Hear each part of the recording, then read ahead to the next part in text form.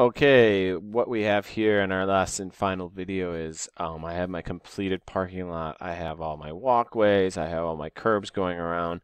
I even went in and I made some sidewalks on my islands for the walkways. You guys should know how to do this by now. If you don't, you can go back to previous videos or previous lessons to find out how to do any of the stuff that you see here. It's all in the previous videos, and at this late in the game, you should know how to do all this stuff. So if I go and I show where my grass is, we have our one big glaring issue. We have a giant field and it's covering everything.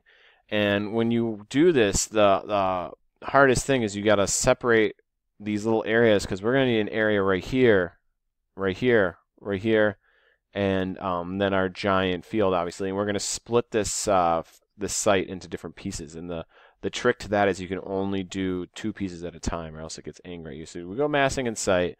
We're going to go to split surface. We select our surface. Now that I have it selected, I always like go to my 2D site plan. Okay? And to do this, all we do is we use that pick line can work. And you got to remember that we have this little tiny piece here. And the important thing when you're doing this pick line is, see, if I zoom out there, I don't have the whole line. So I got to make sure that I get the whole thing, because you have these little pieces of the line. You need a continuous line going around, just like everything else for a floor, tool, or anything. We need to have a continuous line. We green check, and all we did was we just made we made this its own subregion. So when I delete the grass in the parking lot, it's going to leave our little pieces behind. So it's kind of annoying, but yeah, that's Revit. So I go in 3D mode, I select my site, I do split surface, I come to my 2D site view. All right, and it's just the same method going all the way around, making sure, and this little line right here just drives me crazy, but you know, it's the little things in life that like to test us.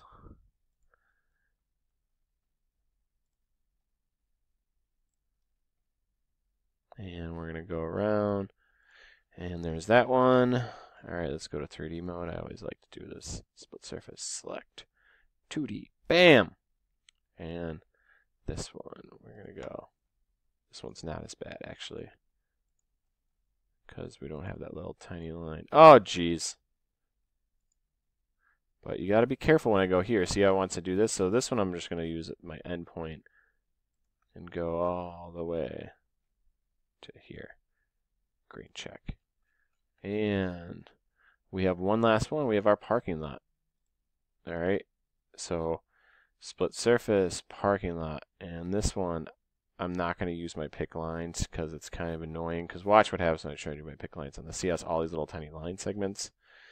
I could easily just, we're going from boundary to boundary. So my boundary is right here on the sidewalk. So when I go around to here, I don't need to go and do an enclosed area, because I could go boundary to boundary. Oh. Alright, I'm just going to do it like this. You guys will get the picture. You could do better than me. Always strive to be better than Mr. Tosh. Green check. Alright, so let's do our big reveal. And so when I select it, make sure it says topography over here. If it says parking lot, you hit the tab. And then bam! There it goes. All right.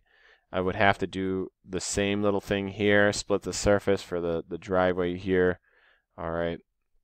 This one would go really quick, because I would just have to watch me mess this up now.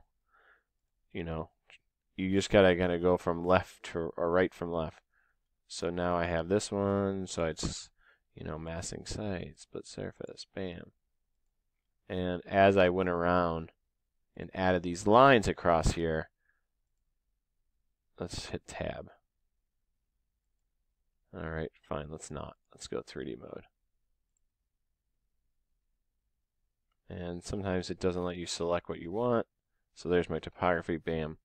All right, and yeah, I have a little gap here. If you want it to be perfect, you could change the topo surface to go down to here, but we're not going crazy. Remember, this is just kind of a generic experience where it's all flat. I mean, if you were normally doing this, they would have some elevations you'd have to deal with. But when we select the sidewalk, you can see the grass. You could go crazy and cut the grass around here, or if we just put a small height offset of a 1/4 inch on there and just raise our sidewalks above our grass, then that kind of cheats the system a little bit and saves us some effort, and it's still going to look pretty the way we want.